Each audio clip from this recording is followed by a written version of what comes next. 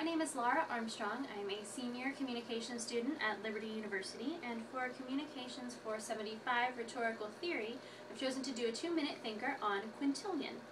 Marcus Fabius Quintilianus was a native of Spain and moved to Rome. He is the only documented rhetorician to have ever received the imperial grant. He is an advocate and a teacher of rhetoric, and he taught until the age of 50 in 90 AD. Upon which time he retired from teaching and started writing the Institutes, or De Institutione Oratia, also known as On the Education of the Orator. This is a compendium of 12 books focusing on one's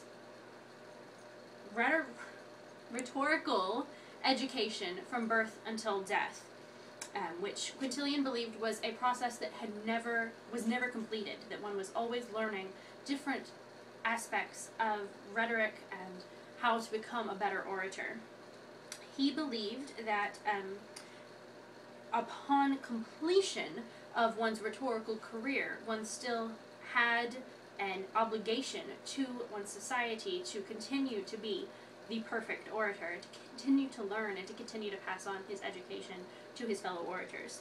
Which Book 12 focuses entirely on this, the character of the perfect orator, and his activities upon retirement from active practice.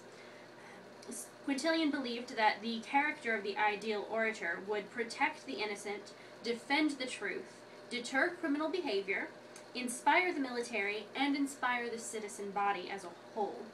I think this has great 21st century application for that of celebrities and politicians, as well as orators in your local citizen body, orators like your preachers, your teachers, and what are they doing even after their retirement to inspire the citizen body as a whole.